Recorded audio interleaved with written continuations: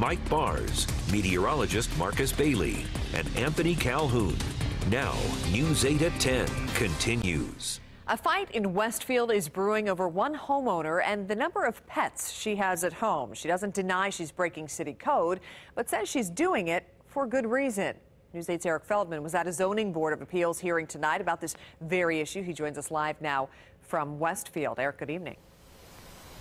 Hey, good evening, Brooke. It was a lengthy meeting, and it all centered around 6 greyhounds. And for nearly an hour, the board weighed whether or not Julie Robertson should be able to stay in her home, maybe if she'd have to move, or even to keep all of her pets. It doesn't take long to see how Julie Robertson feels about her dogs.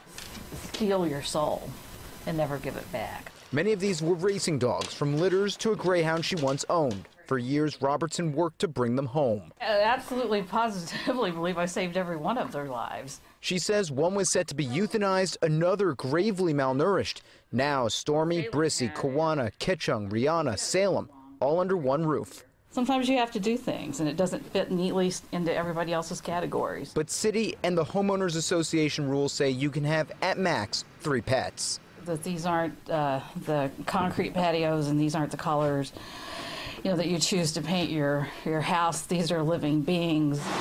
Tuesday, she and her lawyer took their case to the Board of Zoning Appeals in Westfield. They want to keep their dogs in their home for 2 years.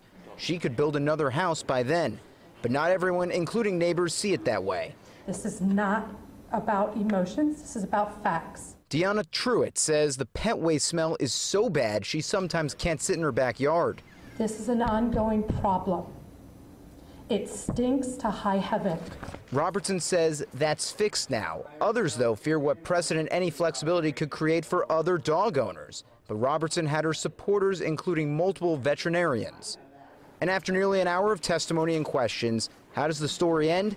To be continued. A recommendation for Robertson to work with her homeowners association to come to an agreement.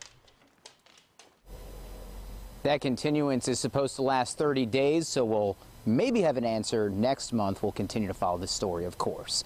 Live in Westfield, Eric Feldman, Wish TV News 8.